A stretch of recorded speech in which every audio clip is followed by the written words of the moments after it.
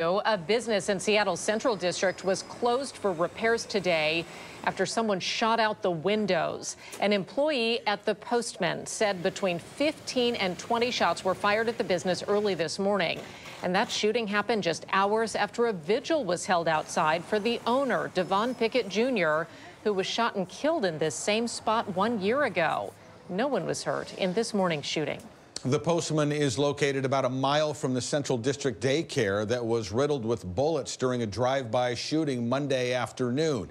Just yesterday, the owners of the daycare and others in the community called out Councilmember Kshama Sawant, who represents that area, for failing to address the shooting and their ongoing concerns about violence and crime in the neighborhood. KOMO's Jeremy Harris caught up with Sawant today, and Jeremy, that was quite a response you got.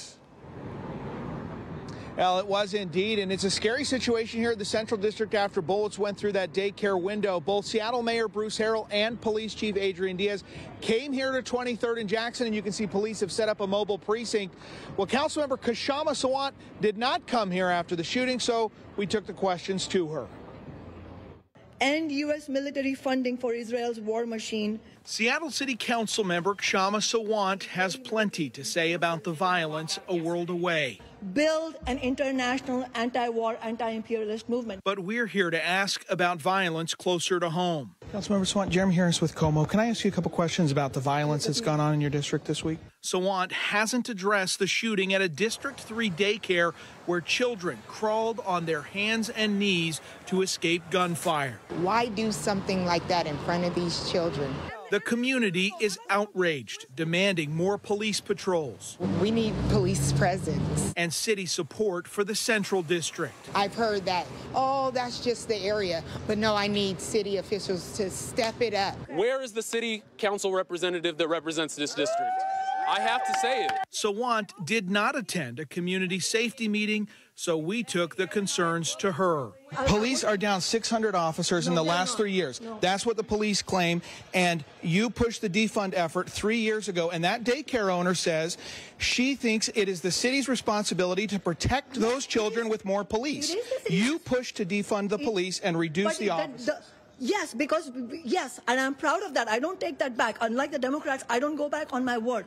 But the fact of the matter, if facts matter to the media, I don't think they do for you guys. But if they do, then the fact of the matter is that the police did not get defunded. As a matter of fact, they did not. In fact, there's been more overtime money for police officers. No, don't say it right. But they're down 600 officers. That's what the chief says. They're not.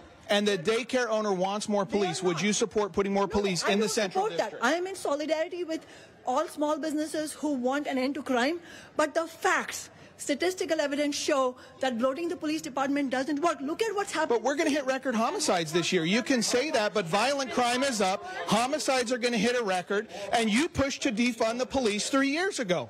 How can you say with a straight face that more police do not equal... Calling for increased funding for social housing, for programs like LEAD.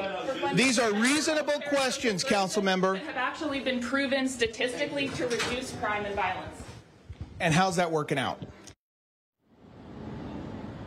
Councilmember Sawant is not running for re-election, so her replacement will be decided during the city council elections in November. Now, she is correct that the police were not defunded here in Seattle. They have more funding now than they have in years past, but a lot of officers have left after very tumultuous times during 2020 and 2021. And the department has lost more officers than they've been able to hire in that time. And the police chief told me just this week that over the last 3 years, they've lost about 600 officers. Their staffing levels right now are at levels they have not seen since 1991. Reporting live in Seattle, Jeremy Harris, KOMO News. The questions needed to be asked, you asked them, Jeremy.